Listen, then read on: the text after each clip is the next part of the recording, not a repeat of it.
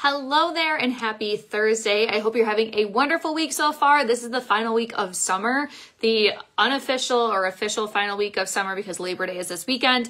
And if you're in central New York, upstate New York like we are, it is the last week of summer before kids go back to school next week, which means back to routine, back to consistency, back to focusing on you and your goals and taking care of you and your family. Nutrition is a huge piece of that. If you feel tired, if you feel worn out, you feel burnt out, you feel like you have a hard time with just staying awake throughout the day, your hunger's all over the place, your cravings are all over the place, nutrition is the biggest thing that can help you make those changes and help you feel better overall with your nutrition and with your food. So we're going to talk today about a little bit of meal planning and preparation. Our brand new free guide is out now, and it is all about getting you back to routine, helping you meal plan for success with ease. It gives you a week-long meal planner in there, 12 easy meal ideas and recipes to help you get started on making some balanced meals. And it also gives you our step-by-step guide on like what to look for with these meals, how to make this consistent. And we're going to use one of those steps right here today. So I'm going to challenge you to grab your calendar, grab whatever you have, and we're going to look at it and we're going to plan some meals for next week. You can use, if you would like, there's meal planning like sheets that you can find on Amazon. Those are another really great option too. Or you can just use your old calendar. You could use it on your phone as well. But one thing that I like to do, and I want you to do this here with me too, is first, before you choose anything that you're going to be having, write down your schedule for the week. So I'm going to go through, and I know that I've got no calls on Monday.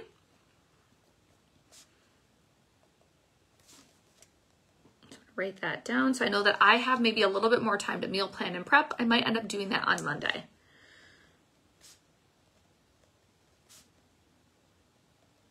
I know, let me check my schedule for Tuesday and see what we have going on so that can help me make some choices. I want you to write down when meetings you have. So I have a meeting 6 to 7 at night for the state board that I'm on. So that's going to change what we're having for dinner. I know Wednesday I've got dinner out with our wedding coordinator.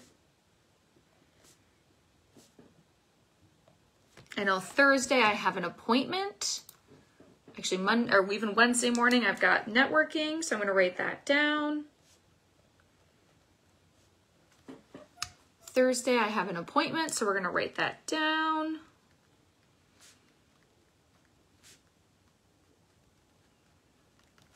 And I think Saturday I have a concert to go to.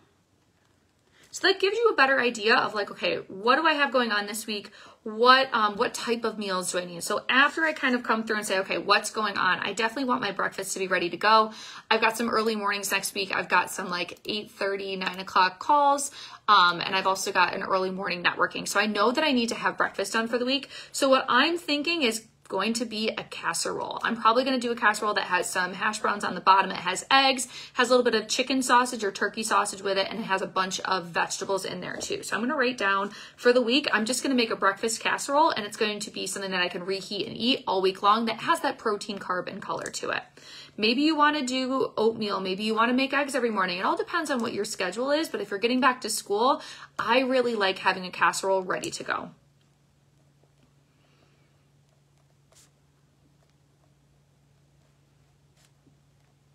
For lunches, I'm almost kind of feeling keeping it simple and even just doing sandwiches. That's something that's easy for us. I can make maybe like a buffalo chicken wing dip on the side that would increase the protein. So I'm thinking for lunches for next week, because I'm okay with eating the same lunch pretty much throughout the week, it's either going to be sandwiches or sandwiches rotating with a snack plate. So that would be like, I can then roll up the turkey that I would use. I can roll up some of the cheese, put some crackers on there. I'll make some buffalo chicken wing dip for this weekend for college football. And then I'll be able to have those leftovers too throughout the week to increase that protein intake. And this is a really good option with the snack plate and the sandwiches of trying to do a colder, or maybe it's a salad or something, a colder dish on those days where you're like, I don't have the 30 minutes to sit down and eat. It's going to be something that I have to multitask with. Meals like that where you can kind of just pick at it while you're working can be a really great way to get in the nutrition and make sure that you have something ready and balanced too. And all right, for dinner, so I know that I have one dinner out on Wednesday, so I don't need to plan dinner for Wednesday. Tuesday, I've got networking from 6 to 7, so that needs to be a leftover day. So whatever I'm making on Sunday, I'm probably gonna end up maybe doing a crock pot or another type of casserole so I can have those leftovers on Tuesday. So I'm gonna write that down on my calendar. It's gonna be leftovers. Monday, I'm going to do meatball sandwiches because I can either use the leftover meatballs that I have this week for lunch, or I can pick up some meatballs from the freezer section, grab some, just even hamburger buns, mash the meatballs on there, throw a slice of provolone cheese, pair a salad with it, and you've got an easy protein, carb, and color meal.